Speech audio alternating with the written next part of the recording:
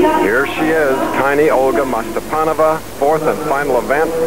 And at this point, she needs a 9.9 to take the lead, Kathy. She could do it on this event.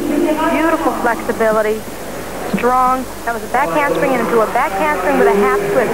Body has to be centered right over the balance beam. Just shows you the depth the Russian team has.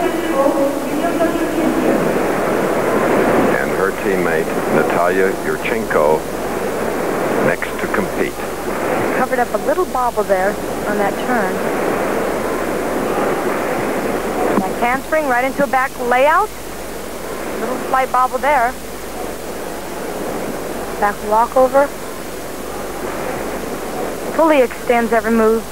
She has the flexibility and the strength. Many times when a gymnast has flexibility, they don't have the strength to move their body as quickly as possible.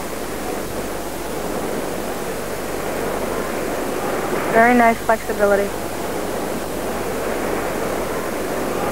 You can see her concentrating.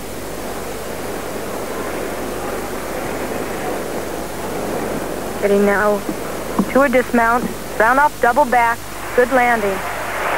15-year-old Olga Mostepanova of the Soviet Union.